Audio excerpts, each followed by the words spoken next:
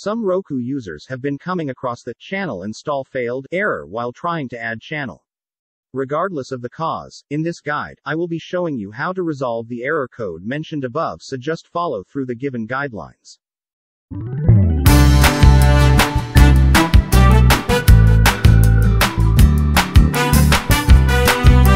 Method 1. Restart your Roku.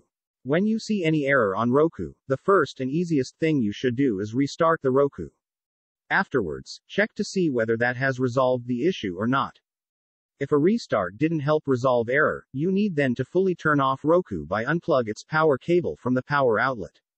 Wait for 3 minutes, plug the power supply back in. Turn on the Roku and let it boot up. Once done, try the add channel again. Method 2. Remove channels.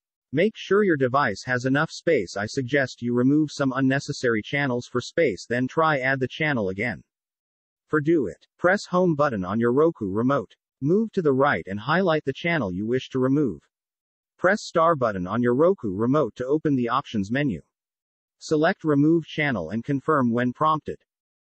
Method 3. Update system. Press home button on your Roku remote.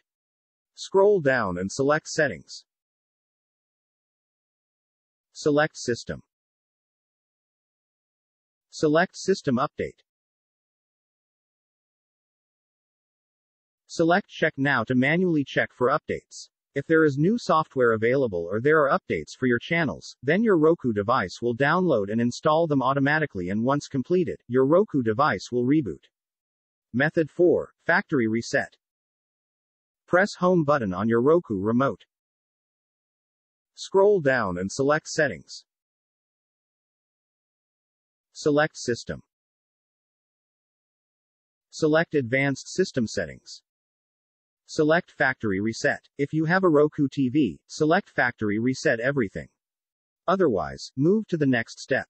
Follow the on-screen instructions.